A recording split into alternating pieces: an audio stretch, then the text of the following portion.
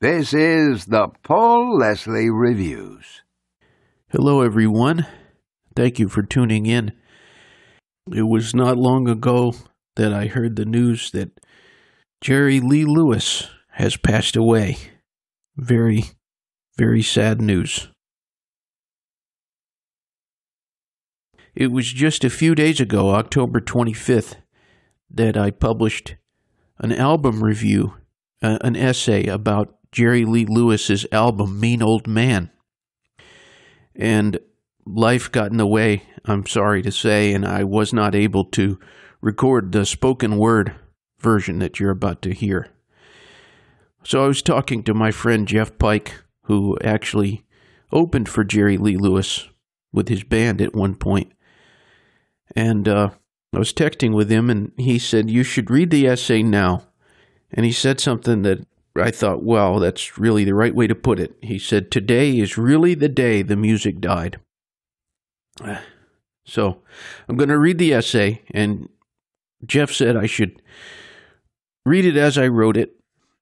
A lot of people, some of the people who know me know that Jerry Lee Lewis was a big deal to me.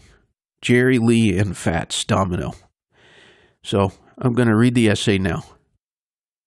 The induction of Jerry Lee Lewis into the Country Music Hall of Fame renewed my interest in his 40th studio album, Mean Old Man. Released on Verve Records in 2010, the album featured many collaborations with noteworthy musicians. The title track, Mean Old Man, was written by Kris Kristofferson. Jerry Lee Lewis was officially inducted into the Country Music Hall of Fame on October 16, 2022, along with Joe Galante and the late Keith Whitley. Better late than never, I suppose. Unfortunately, an illness kept him from attending the ceremony, but Kris Kristofferson was able to present Jerry Lee with the award later. There have been but a few people in American music that have accomplished what he has. If you're considering the legend still with us, he's in a class alone. To borrow the title of the album immediately preceding this one, he's the last man standing. Jerry Lee Lewis is in a select group that effortlessly fits into the rock and country worlds. It's nothing manufactured. It's just how he is. Credited as a pioneer of rock and roll, his devoted fans also know that he can embody a country song like nobody's business. Yet he never gave up on rock either. His former drummer, Tarp Torrent, said this of him. He was a rock star 24/7. You can't just put it on and take it off. You got to live it, eat it, sleep it, dream it, walk it, and talk it. And he did. You get the idea that the star role is something Jerry never shed. Even to this day, it wasn't long ago, September 29th to be exact, that Jerry Lee celebrated his 87th birthday. Nevertheless, he has a gospel album coming out soon. Few have that kind of longevity. I've given a very close examination of Jerry Lee's catalog.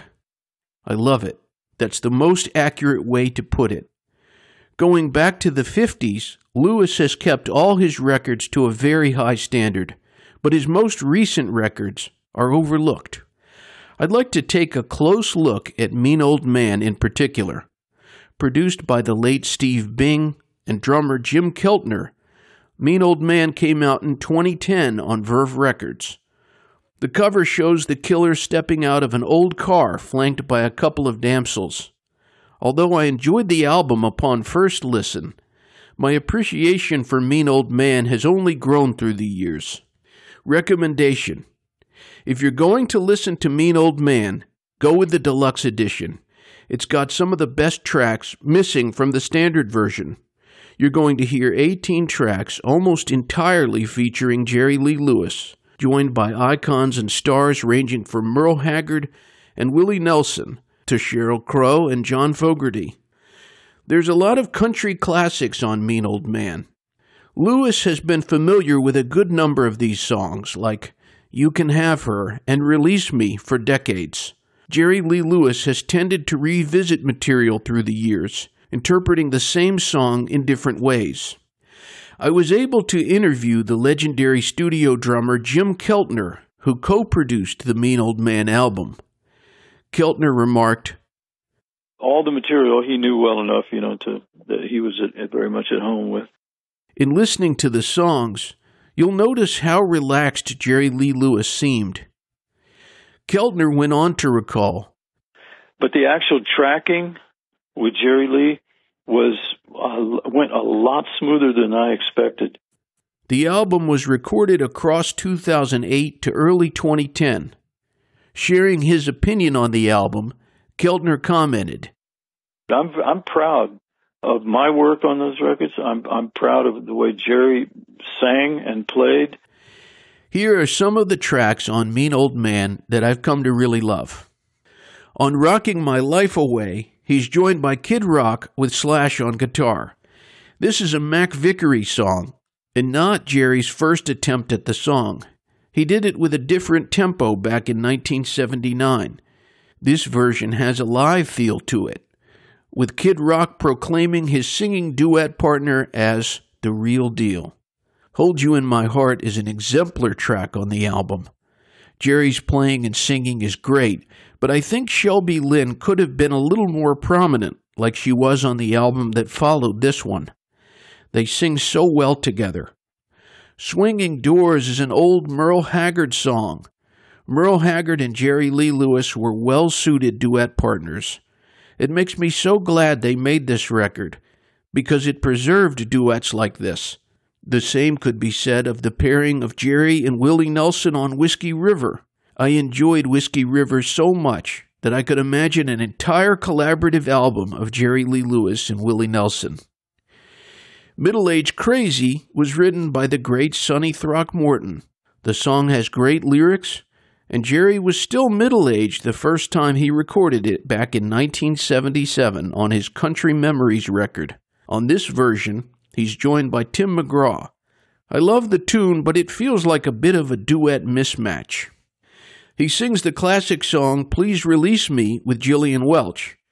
This old song has been done by so many great singers, from Elvis Presley to Engelbert Humperdinck, and quite a few country singers, ranging from Ray Price and Dolly Parton to Johnny Paycheck. The song and Jerry Lee Lewis go way back. Jerry Lee has been known to rush his performances, something he is aware of. This is his third time recording it, and I think the best interpretation, each version getting a slightly different tempo. Welch joins Jerry Lee Lewis on I Really Don't Want to Know, a song many associate with Les Paul and Mary Ford. Although the recording is high fidelity, it's dripping with sentimentality. One thing is certain from this album, Jerry's natural ability at performing gospel music. He introduces the song Railroad to Heaven as one he used to do when he was a kid at a small Assembly of God church in Faraday, Louisiana. With backup vocals from Solomon Burke, Jerry remarked, "It was good then and it's good now." His familiarity with the song is evident. The group effort of Will the Circle Be Unbroken has even more meaning now that Jerry Lee Lewis is an inductee of the Country Music Hall of Fame. He's joined by Mavis Staples, Robbie Robertson, and Nils Lofgren. If you like Jerry Lee Lewis's interpretations of gospel music, you're in luck.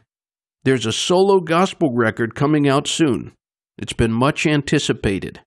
The absolute gem on the record is the last track, Miss the Mississippi and You. It's also the most pared down. Jerry Lee Lewis alone, just piano and vocals.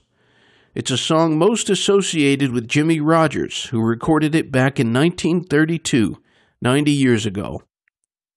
It's not a very well-known song, but I think Jerry Lee has done it better than anybody, all by his lonesome. He's made his home at the Lewis Ranch in Nesbitt, Mississippi for more than 40 years.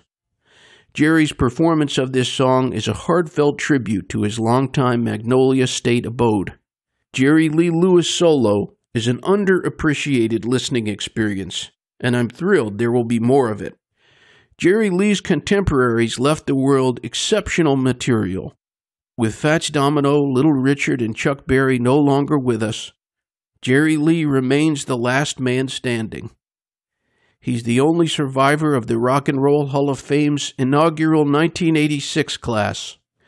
Although there is a tendency to pay attention to all of the records from the 50s and 60s, it's certainly a mistake to overlook these star-studded later albums from Jerry Lee Lewis. Producer Jim Keltner told me about how these 21st century records of Jerry Lee Lewis will be perceived in years to come. He said, Over time, people will go, as time goes on, people will say, Jerry Lee Lewis, okay, there he was when he was a very, very young man. What did he do later on in life? And they'll listen to those records, and I think they'll really love them. Give Mean Old Man a close listen. There's plenty of brilliance and nothing artificial. Despite all of Jerry Lee Lewis's swagger and image, his music is at the forefront. Jerry Lee put it plainly, I want him to remember me simply for my music.